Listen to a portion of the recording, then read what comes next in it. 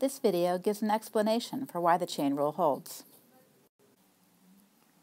I'm not going to give a rigorous proof of the chain rule, but I would like to give a more informal explanation based on the limit definition of derivative. So I'm going to write the derivative of f composed with g evaluated at a point A as the limit as x goes to A of f composed with g of x minus f composed with g of A divided by x minus a.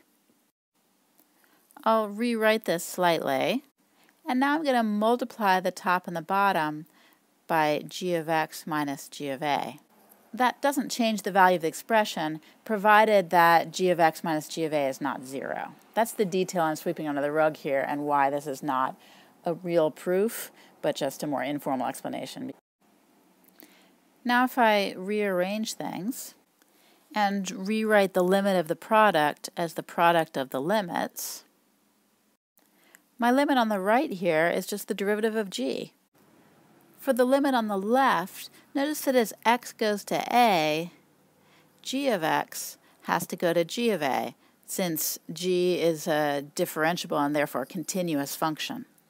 So I can rewrite this, and letting, say, u be equal to g of x, I can rewrite this as the limit as u goes to g of a of f of u minus f of g of a over u minus g of a.